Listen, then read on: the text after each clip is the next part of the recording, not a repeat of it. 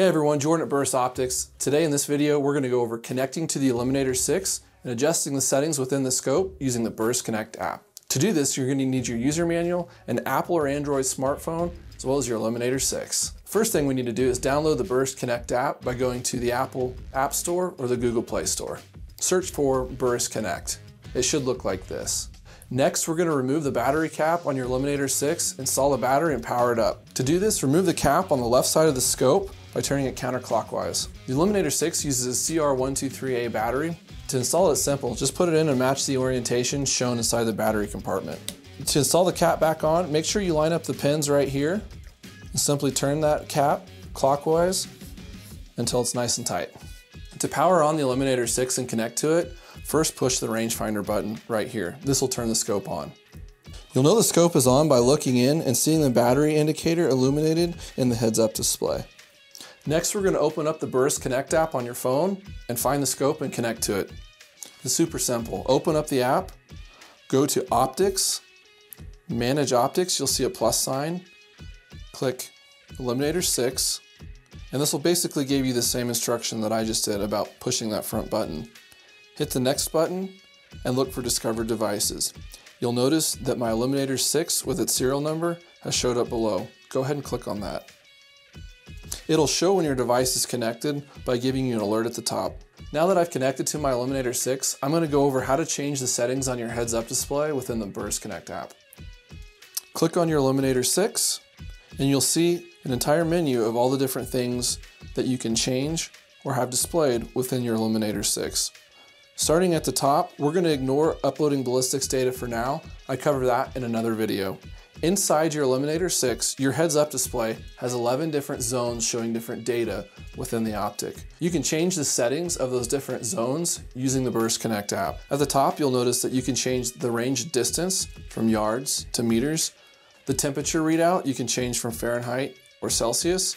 The energy indicator, you can have foot-pounds or joules. Velocity can be feet per second or meters per second. Wind speed, you can customize the wind hold value within your Riflescope by changing the wind speed.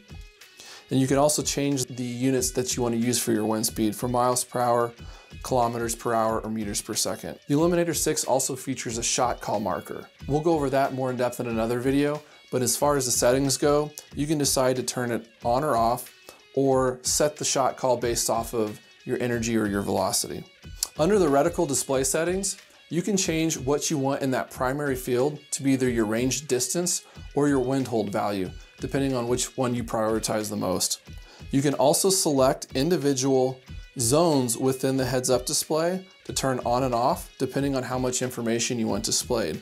You do this for an initial timeout and an extended timeout. Basically, the initial timeout is what you see immediately after ranging, and the extended timeout is the information that appears in your heads-up display after a set amount of time. For example, if you want all of your information when you range, you can have everything turned on in your initial timeout. If you only want to see your distance and your bubble level after 15, 30, or 60 seconds, you can choose to only see those options.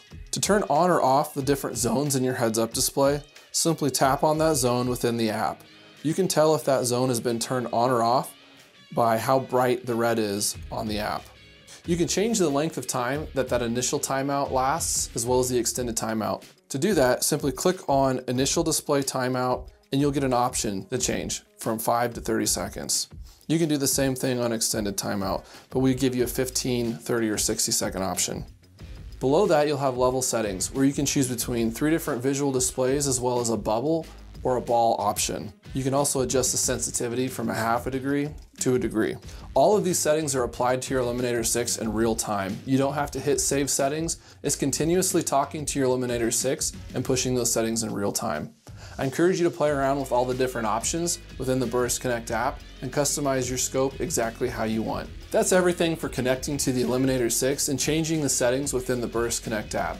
If you want to learn more about this scope, including how to upload custom ballistics, as well as sighting it in, check out the rest of the videos in this series or go to burrisoptics.com.